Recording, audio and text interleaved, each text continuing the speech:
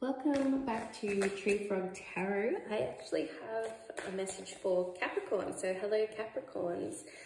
This is just your mid-September reading that I'm going to do, just a short one.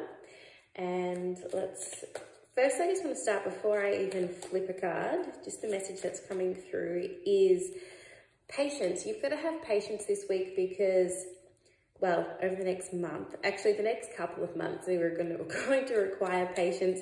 You're dealing with people who are going to delay things and who are going to frustrate you. And yes, it's very annoying, but the message is everything is going to happen when it's meant to happen.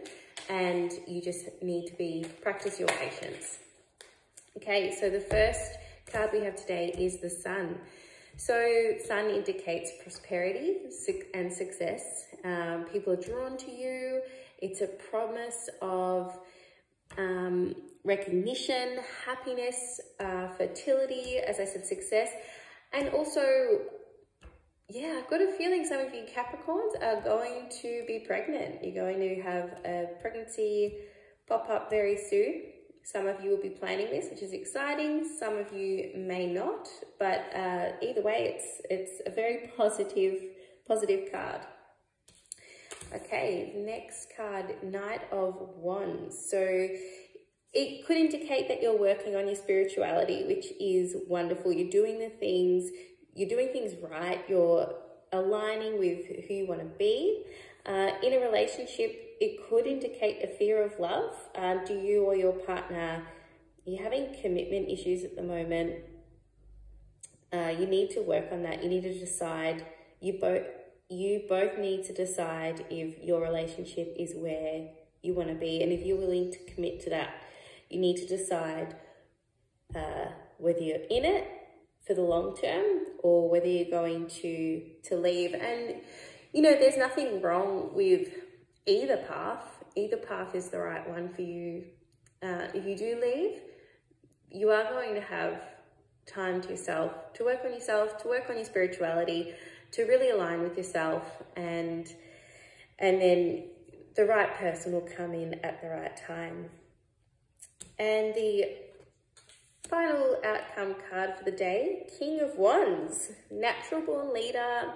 You're an entrepreneur, and you know, you are a Capricorn, so we already do know that you are an entrepreneur. You will have so many ideas that pop up in your head, and you know, these are your intuition. It's your intuition coming through, telling you, well, guiding you to the right path to help you align yourself with who you are and where you want to go.